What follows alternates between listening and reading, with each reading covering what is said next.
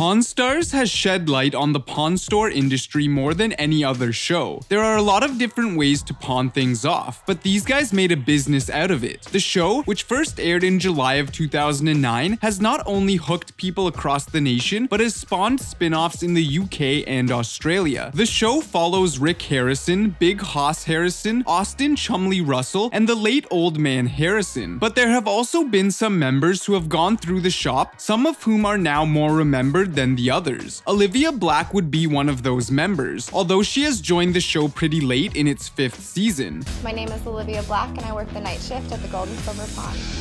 Don't screw it up. I've got this. The attractive woman came in as one of the workers of the night shift. Her addition to the reality program was a breath of fresh air, since most of the cast members of the show were mainly male. Recently, we hired a new employee for the night shift. Chum has volunteered to train her, which is funny because Chum never volunteers for anything.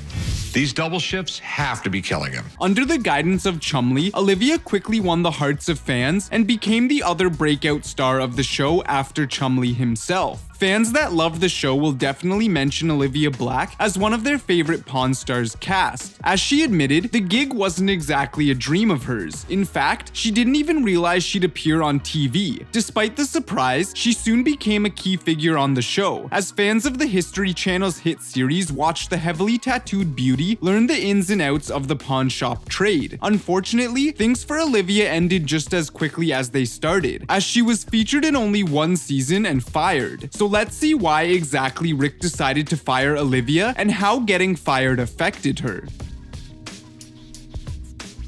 She was brought in to work the night shift at the shop, and Chumley fell for her in an instant. They look kind of vintage, you should try them on. They look your style. Maybe they're your prescription, too.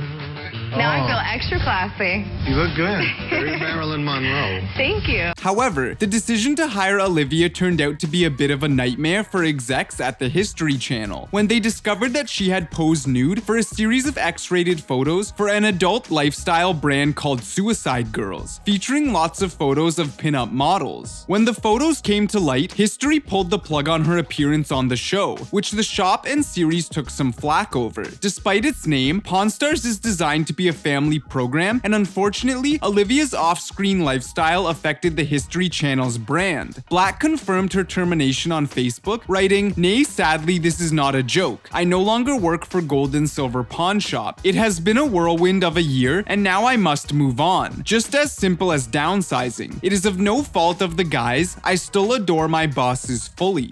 All the guys have been really great, and I can tell the family camaraderie that they have here, and I kind of just feel really fortunate to be a part of that. She may not have left Pawn Stars on great terms, but Olivia Black holds zero resentments against her former colleagues. Mostly I just look at shoes and other stuff on the computer and just wait for someone to come up. I online shop all day. You'll be good at the night shift then. In fact, she raved about them during a 2013 Reddit AMA, gushing that they were all super sweet. She called Rick Harrison an extremely intelligent man and said that the old man was full of wisdom when he's not napping. As Harrison told Fox News, the cast didn't have a problem with Black's past, adding that he actually wasn't the one who had fired her. None of her co-workers cared, it seems. They were just fine with it since her life was her own. Rightfully so, and nothing she did in the industry was disturbing her time at their shop. The producers, however, seemed to think that it was perhaps immoral or unethical to have a woman that had been in adult films. So, even though she wasn't permitted to film the show anymore, Rick didn't actually fire her. He said she could keep working at Gold and Silver Pawn Shop at times when operations weren't being filmed. Nevertheless, she left the pawn shop a few months later.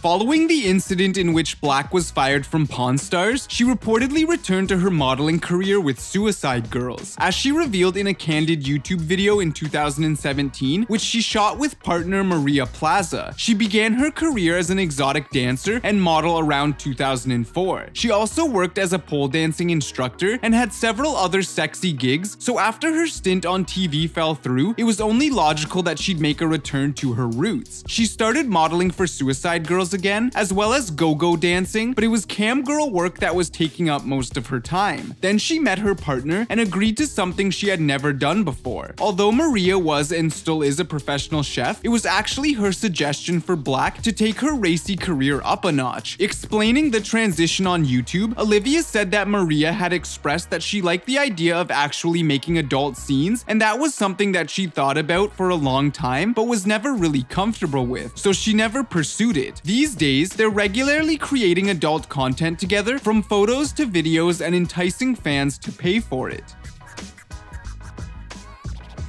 Being a people person is what being a pawnbroker is all about. Tell me a joke. Would you like to hear a dirty joke? Any joke. A pig fell in the mud. I don't get it.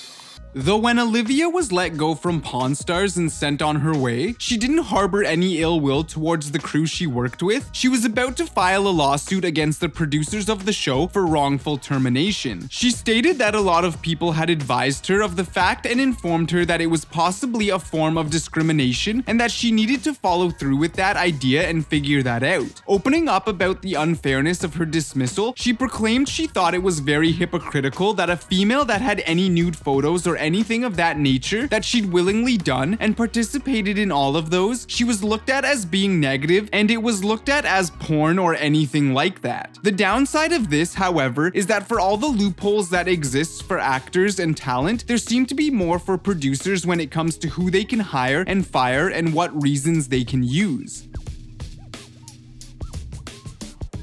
A few months after her dismissal, Olivia started trying to get back on the show. According to her agent then, she missed fans just as they missed her. So she started a campaign titled Change.org petition as a way of getting herself back on the show. She dubbed it a fight against social norms on beauty. Olivia's petition used stats alleging that 36% of young women have posted nude or semi-nude pictures of themselves on the internet. She also explained that the Suicide Girls are not adult entertainers, but rather a collection of punk rock pinups, tattooed and sexy women who push the boundaries of beauty with fierce confidence in order to defy convention. Speaking about the petition's goal with Fox News, she declared she wanted to show that America didn't mind that she was confident and naked. Not many people seemed to be interested, as she only got slightly over 5,000 votes. You would have expected more for a celebrity like her.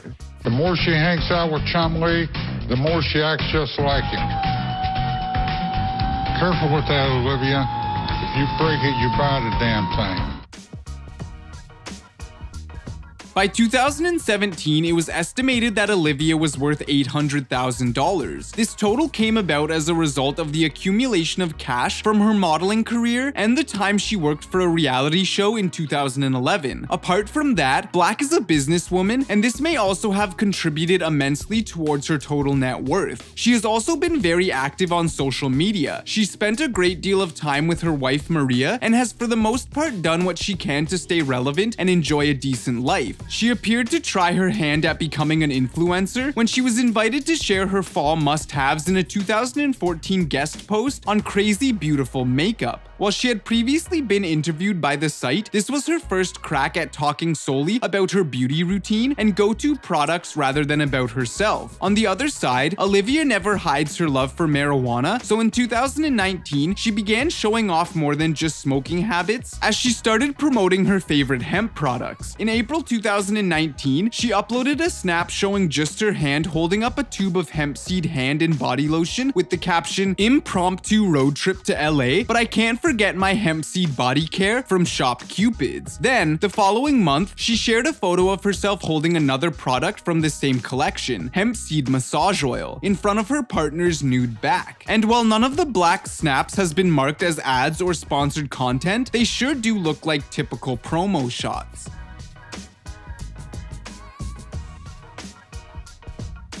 Thank you for checking this video out, and don't forget to smash that like button and also subscribe for new videos every day. Turn that bell notification on and comment down below that you subscribed, and we'll make sure to reply and thank as many of you as we possibly can.